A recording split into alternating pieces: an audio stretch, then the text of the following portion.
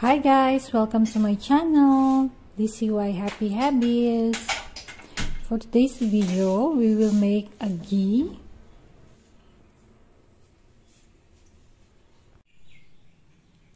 So yung pure Carabao milk is papakuluan siya. Yan, kumukulo.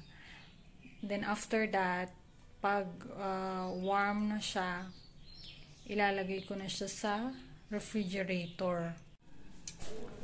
I use here a strainer to remove the milk solids, but you can also use a big spoon or any other utensil that you prefer to remove the milk solids.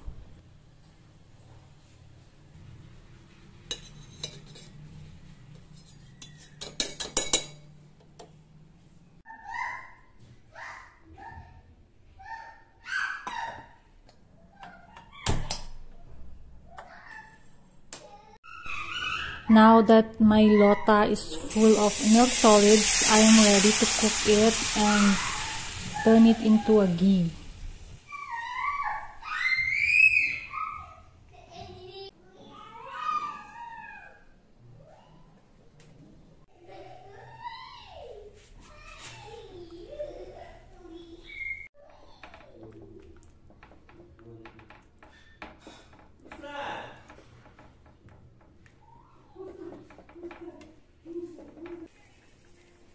It's very important that you pay attention with the ghee.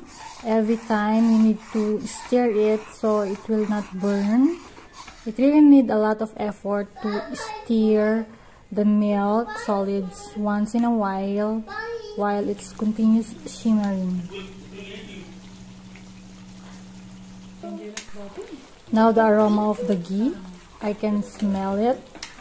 It's a very nice aroma. Now it's done. Need to separate this fat and milk solids using cloth.